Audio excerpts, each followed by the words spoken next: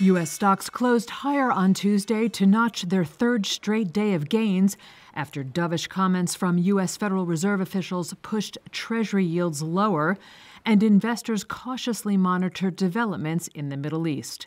The Dow gained 0.4%, the S&P 500 climbed roughly 0.5%, while the Nasdaq added nearly 0.6. Atlanta Fed President Raphael Bostic on Tuesday said the U.S. central bank does not need to raise interest rates any further and that he sees no recession ahead.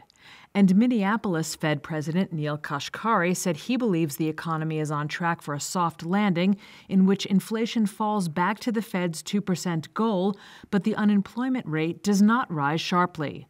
While their remarks helped move the benchmark 10-year Treasury yield off its 16-year peak and pushed stocks higher, so too did the outbreak of war in the Middle East, explains Eric Ditton, president and managing director of the Wealth Alliance. What happened with this shock with Hamas-Israel was a flight to quality.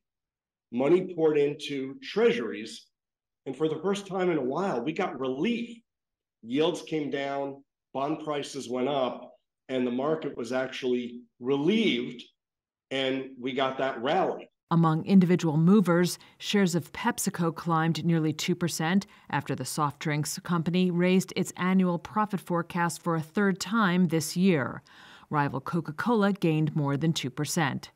Truist Financial shares rallied more than 6.5% after a report that the bank is in talks to sell its insurance brokerage unit to private equity firm Stone Point for about $10 billion.